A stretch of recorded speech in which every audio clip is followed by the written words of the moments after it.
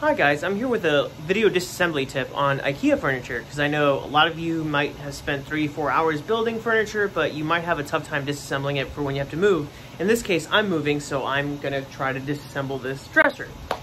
This is a trad-free dresser. Came from IKEA in 2017, I believe. Spent like 3.5 hours assembling it. But lucky for you, disassembly is a lot easier. You don't have to actually even look at the instructions. If you kind of look inside, you'll see that there's these bars and these handles for these dressers, right?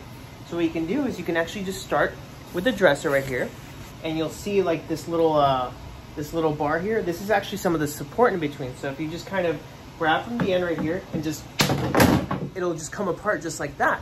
And then you can just do that for the next one, and it just comes right apart, and then you can wrap off shit, and it works perfectly every time.